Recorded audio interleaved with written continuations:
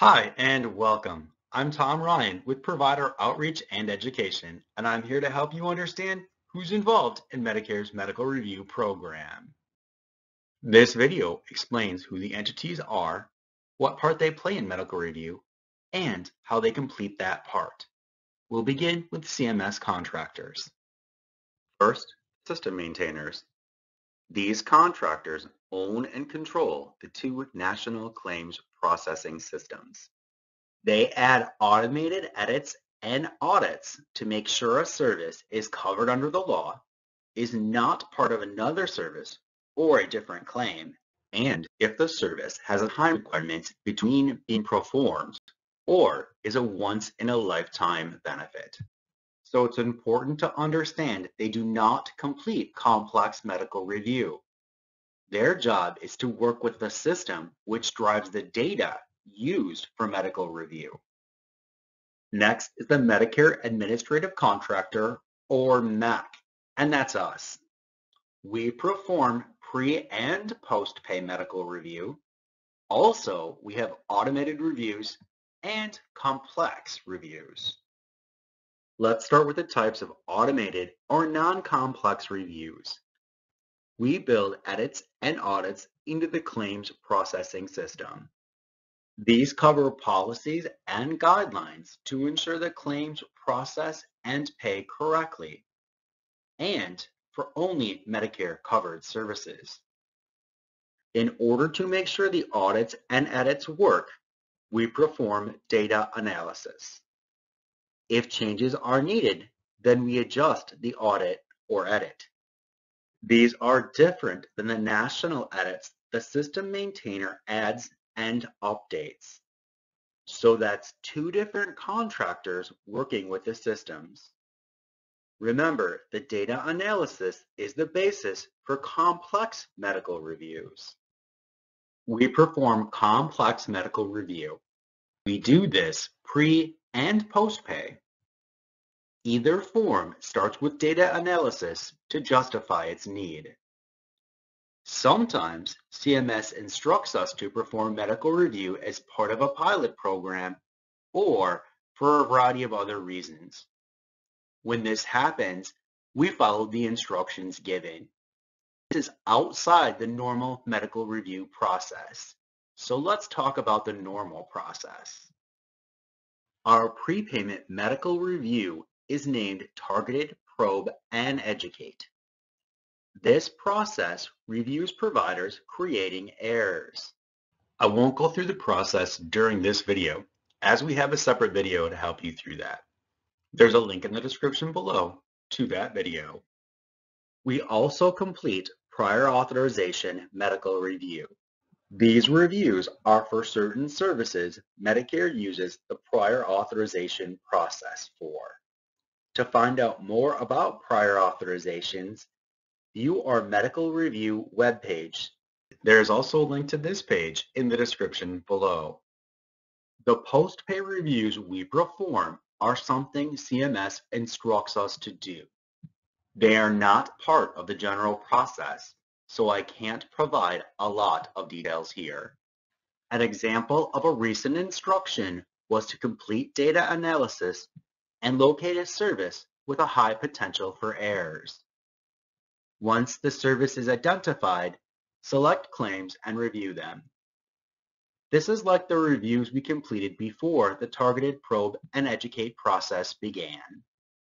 Other MACs perform medical review for services and claims they process. This includes services for home health, hospice, durable medical equipment, any other services not in our jurisdiction.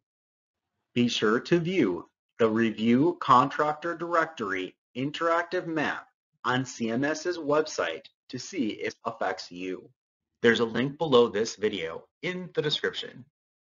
The next contractor performing medical review is under the Comprehensive Error Rate Testing, or CERT program. This program is part of the Improper Payment Measurement Program. The CERT contractor performs post-pay complex reviews on a random sample of claims. The documentation is reviewed to determine if there's a claims error. Once the review is complete, they can instruct the MEC to take actions like recovering incorrect payments or paying additional money. The CERT program also creates a national paid claims error rate and a corresponding report. This is used by various parts of the federal government to determine if the claims processing is working correctly and if changes are needed. The CERT program is not designed as a fraud and abuse prevention program. It is designed to gauge if Medicare claims are paid correctly. The next contractor is the Recovery Audit Contractor, or RAC, working under Medicare's Recovery Audit Program. This program is part of Medicare's fraud and abuse prevention process. All reviews occur post-pay. The RAC utilizes both complex and automated reviews to determine if claims paid correctly. The program targets specific services with potential risk to the Medicare funds. The RAC proposes services to review, and CMS must approve the service before the review begins. This means, unlike the CERT program, the claims are not selected randomly under the Recovery Audit Program. Next is the Supplemental Medical Review Contractor, or SMRC. This contractor helps lower improper payment rates and protect the Medicare Trust Fund. They review claims post-pay and can do either automated or complex reviews. CMS assigns the review items. Some people refer to the SMRC as a special projects medical reviewer for CMS. An example of a review by the SMRC is a new technology. CMS wants to verify the claims are paying according to the guidelines and the services are properly documented. SMRC reviews may provide data justifying system edits and audits, or potential services for reviews by other contractors. Next is the contractor that provides fraud and abuse medical review. This is the Unified Program Integrity Contractor, or UPIC. They can complete both pre- and post-pay reviews. They can also complete complex or non-complex reviews.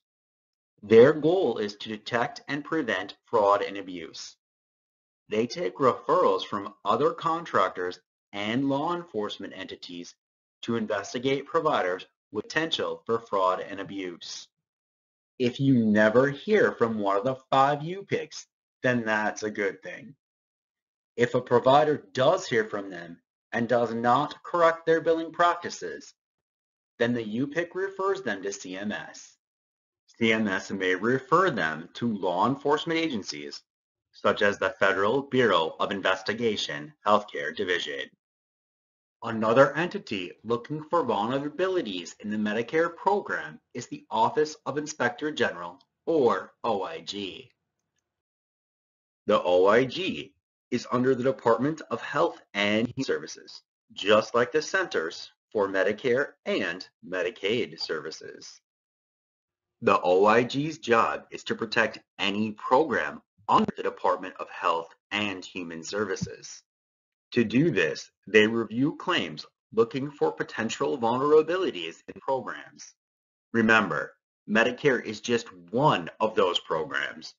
The OIG completes post-pay complex medical review. They use the findings to generate reports on issues. The reports are shared with various federal entities, including the Centers for Medicare and Medicaid Services. Last, we'll talk about the Quality Improvement Organization, or QIO. The QIO works to improve the Medicare program. They perform reviews when a patient disagrees that a facility should discharge them. This is a complex prepayment review initiated at a patient's request after the facility notifies the patient of a potential discharge. They also do reviews after a patient notifies them of a potential quality problem or law violation. To learn more about the QIO, review the information on the CMS website. Let's move to appeals and discuss the entities involved with that process. As part of the appeals process, the review entity looks at the information you send when you disagree with the medical review decision. The reviewer also looks at anything previously sent to medical review. This type of review is always at your request and is considered a post-pay review. This slide shows the 5 levels and which entities complete the review. The MAC does level 1, a qualified independent contractor or QUIC completes level 2. Level 3 is the Office of Medicare Hearings and Appeals, which is an office in the federal government, not a contractor. Level 4 is the Medicare Appeals Council. The council is another federal entity. Last, level 5 is the U.S. District Court Review. This falls under the federal court system. Each level comes a medical review to see if they agree with the previous level's processing and review of the claim. For more information on the appeals process, view the CMS booklet on appeals. The description below contains a link directly to the booklet. That's it for this video on medical review entities. Remember to use the links in the description below to view the resources for more information. If you found this video helpful, take time to like and share it. Have a question or comment?